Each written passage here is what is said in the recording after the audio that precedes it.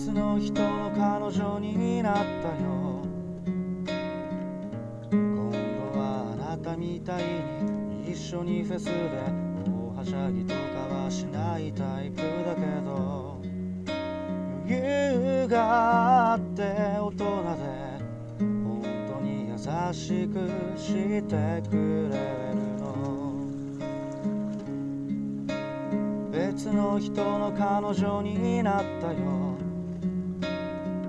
今度はあなたみたいに映画見てても私より泣いてることなんてないし、どんなことにも詳しくて本当に尊敬できる人な。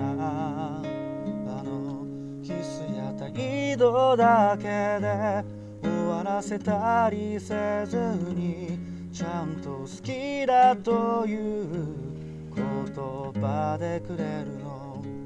怒鳴り合いはおろか口喧嘩もなくて、むしろ怒るとこがどこにもないの。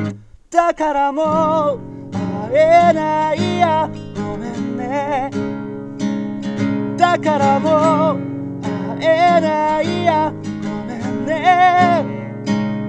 あなたも早くなってね。